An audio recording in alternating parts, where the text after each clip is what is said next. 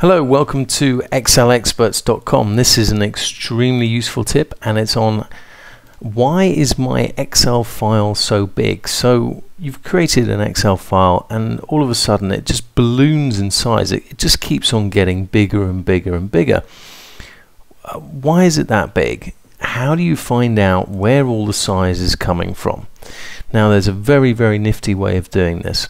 If you want to follow along and download a spreadsheet to practice on, all you need to do is go to excelexperts.com and just type in the search the site, why is my Excel file so big, and you'll get the tip itself and a download and some screenshots, and you can also access some more training videos from excelexperts.com. So here's our file. It looks very innocent. We've got 2 sheets on it, and the file size seems to be getting really big. So here's a way of finding out where all the file size is coming from. So in Excel 2007 you go Office button, Save As, Other Formats, and then choose Web Page. Here we go. And put it in a drive. I'm going to put it in my C drive. So I'm just going to replace that. Okay, so now this is an HTML file. So basically I've separated this workbook out into an HTML, which is it's like a web page. But this has a very useful piece of functionality that we're going to use.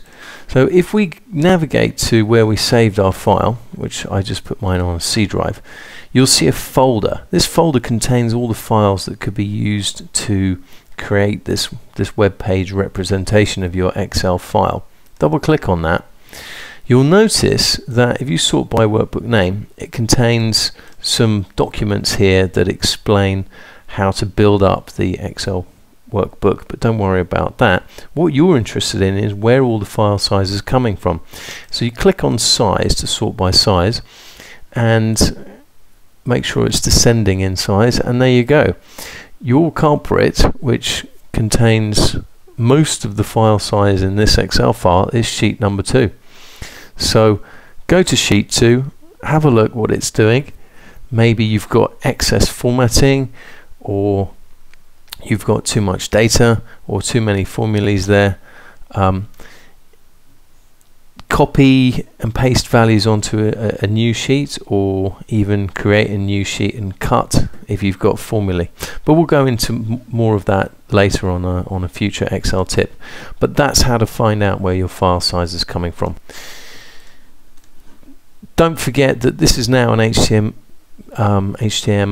page, so don't use this thing again. You can go back and just delete this folder once you've finished with it. You've been listening to excelexperts.com. Thank you for listening.